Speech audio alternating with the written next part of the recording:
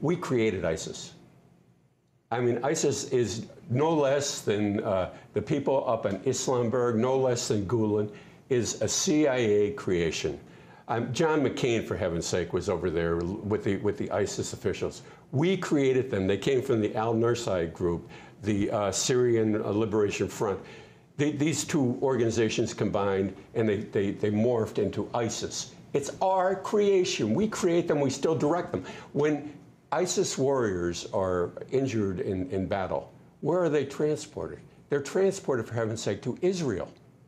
They're treated by the Israelis in Israeli hospitals and brought back to battle. Well, plenty of the rebels have acknowledged that they've been supported by Israel, and they've thanked Israel for helping them throughout. In fact, arms are oftentimes caught. Israeli arms are caught on en route to the rebel groups.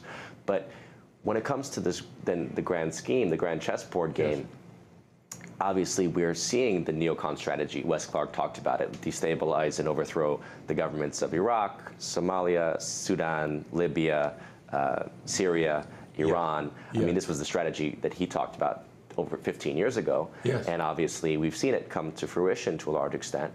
But what is the game is ultimately, is it just continuing to destabilize the sovereign regimes that oppose the will of the various financial oil conglomerates, or is it to create just total chaos in this entire region? Well, the ultimate goal, of course, is money, wealth. You know, real wealth comes from natural resources. Our money is, just fabricated. It's not backed by anything. Mm-hmm. But real wealth comes from natural resources, be it gold, be it oil, be it heroin, which is the third most valuable commodity in the world right now. Another reason we're in Afghanistan. Mm-hmm. But the end of the game is being played to be won.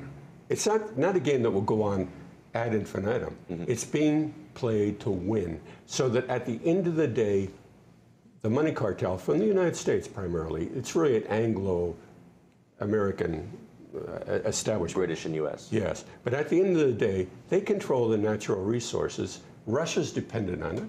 So Russia, of course, if you're depriving it of natural resources, you're depleting all of its power. Mm-hmm. The same thing with China.